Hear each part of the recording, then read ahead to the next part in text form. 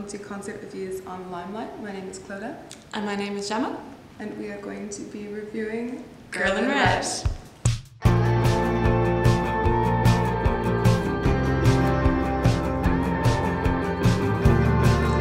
we went to Girl in Red last night. She was playing the Academy. Believe she was originally meant to play a different room in the Academy. But it was like bumped up. Like, yeah, because there was like demand for tickets, so they bumped her up to the biggest. I wish I knew all the names of the Academy, but the big stage in the Academy. Yeah. First like impressions of the gig. It was really good. Yeah. It was thoroughly. I was thinking like the minute we walked in, what did we notice? There's just a lot of young people there. Yeah, which is like a lot. And the whole bar like blocked off with like black bags, so there was no alcohol, which is fine because you got to really enjoy the music.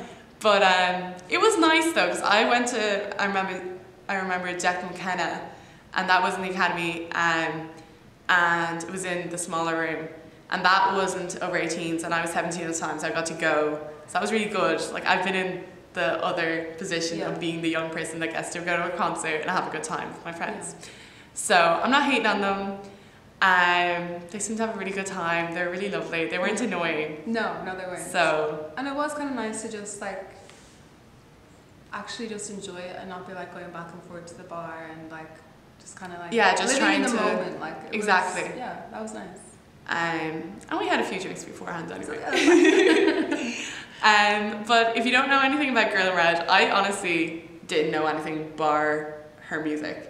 Yeah. And I got from her music that she was a lesbian, and that's about it. Well, a queer woman at least. Yeah. But you know more about her, so I'll let you go with this one. So she is from Norway. Her real name is very Norwegian.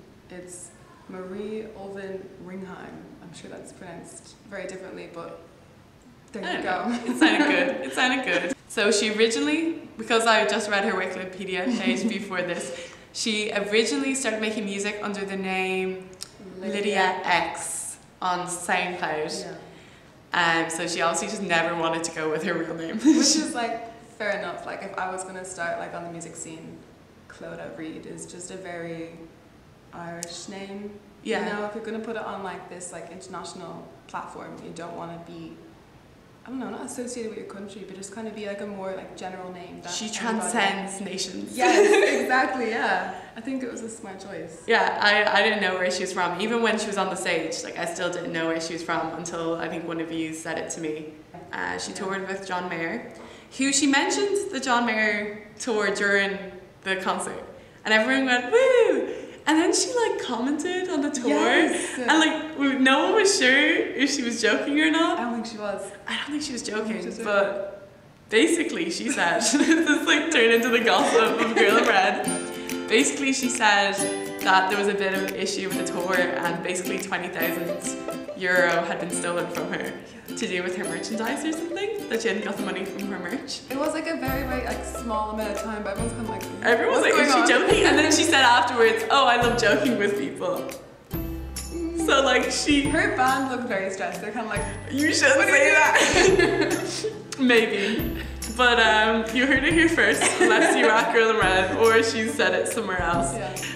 She also toured with Clara, and she is very much the same vibe as Clara, so I think that makes a lot of sense for her to tour. That in Dublin, like that was like going like last year, a couple of months ago that they did that. Oh wow. Yeah. I was like not aware of Girl in Red at that stage. Like she gave us a little snippet of a potential new song. Oh yes, that was a great thing about the concert. Like she was very much like chatting to like the crowd, and she was like, I don't know guys, I don't know, like will I try this out? And like she just like did a little bit of a new song. Yeah. And I think it was just deadly that she was going from like full on like indie rock, like going crazy, and then just being like, okay guys, so yeah. She has the sweetest voice ever. But it was really strange because her songs are quite kind of dainty, like a little bit. I think they sound dainty. Dainty, but in like I don't know, a rocky way. In a rocky way, yeah. So she's singing like these really emotional songs, but she's proper like she headbangs the whole time. I really didn't think it would be like a rave concert. I don't know if it qualifies as a rave concert, but like one where everyone was jumping up and down like screaming the words. Like I thought it'd be more of like a swaying kind of one. But she really gets the crowd going. Yeah. Like she was like jumping all over the stage, like, and like she as well, I didn't realize she played her own instrument as well, which was really cool. So and like that way she's like going up to like other people in the band, like there was like 2 guitarists as well as her, and she'd like go up and like, just having a good time. Yeah, you could tell that they were like friends, like that's nice. It was really nice. She also like really connected with the crowd, and it was like a young crowd, so there was like a lot of like really like fangirly kind of. Yeah. And like I was kind of cringing for them, but I was like, oh, that's sweet. And she wasn't like writing them off. Like someone like shouted up like, oh, I made you cupcakes, and she was like, the ones with like the marzipan, and then she made them. And then as well, like she'd already mentioned that she had just eaten Indian, and it was like coming up. It's just really like the first thing that she said. She came out and just like, that's how she opened. She's like, oh, those cupcakes, those are coming up too. And it was like, and like someone gave her an Irish flag. And then there's the that was like, she got a little chant going. She kept on getting presents, and she'd like be like, oh, thank you, thank you. Thank you. I'm just gonna put it back here. Don't feel bad. I just want to like just put it at the back of the stage. That was really cute. Yeah, she was just a really nice presence.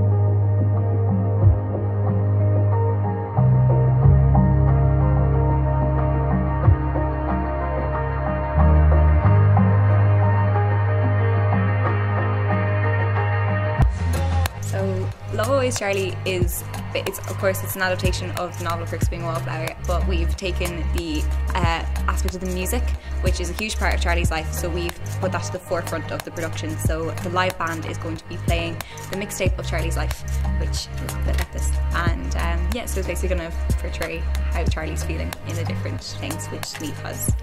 That's my job at the minute. Yeah. So Love Always Charlie is very much like a coming of age story, but it's kind of told in a different sense of, we have our narrator Charlie, but it's to an anonymous source. He's writing these letters to help him kind of like cope with like the kind of everyday struggles that like we've all had in say secondary school and that sort of thing.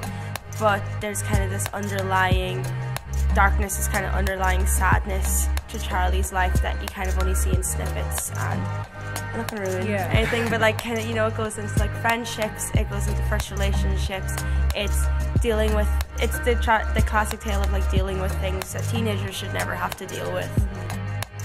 I found I was the most surprised when we sat down with the mixtape. It really feels like all of the songs were picked when he was writing them, as if when he was writing a specific chapter, that was the song that stuck in his head, because it feels very authentic. The music feels like it is what they would have listened to at the time, and it is what he would have listened to when he wrote it. There's a specific scene where they're in a party and there's a U2 song that plays, and it's fantastic, but it also just feels like it fits in. Where sometimes a musical song, it's like, well, we have to get to the story, so we're going to put this here to get the story further.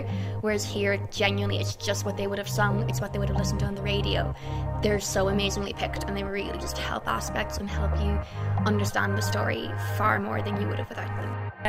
I grew up anyway with the musical theatre background, so Sam has a song from the Rocky Horror Picture Show, and as soon as I saw it on the list, I went, yes, I love that. I don't do much singing in the actual show, but Charlie says that his favourite song is Asleep by the Smiths, and I was definitely quite like Charlie when I was a kid, of just like shy, and I'd listen, like I went through an emo phase basically. So like I can associate quite a bit with the like sad sort of like I don't want to be here type of songs, and the ones that like, I don't know, I listen to like Evanescence and stuff, and I've never listened to the Smiths, but listening to Asleep, I can definitely sort of relate to Charlie in that way. I was adapting the script into like for like a theatre format. Parts of it were extremely natural, like even though there was no dialogue, you could kind of like hear what was being said, or like you could kind of like, you knew in your head like, oh my god, I've heard this fight before, I've heard this conversation at the back of a bus before. So it was kind of easy that way to write it, but there are definitely times where I was like nearly plucking from own experiences, or like, you know, trying to keep those iconic lines in the show that the people know. Cast are wonderful. Yeah. It feels like the characters have jumped off the page. Like everyone is who we've picked. Like it's especially too because some of them are not. Yeah. And then they come out and they're speaking, and you're like, oh, it's Sinead McMullen, who's this bubbly, bright girl, and she's playing a goth, and yet somehow they're the exact same person. Exactly. It's perfect. It's just fit so well. It's become a little family.